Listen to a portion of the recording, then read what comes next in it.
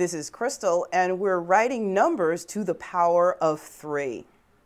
So yes, Word has a little bit of number terminology and formatting that you can do pretty easily in Word. So here I go. I'm in this Word document, and I actually want to type 5 to the 3rd power. So as soon as I do that, I'm typing 5 here. I actually use, in the font group, here's the superscript. If I click on that, notice how the icon, my cursor is blinking, and it kind of brings it just above the number. And there you go, 5 to the 3rd power. It's also called 5 cubed. But wait a minute, if I just start typing now, it's still going to be in that superscript mode.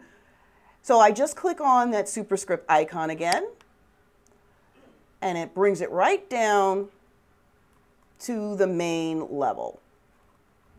So there you go, writing a word and a number to the 3rd power. This is Crystal. See you soon.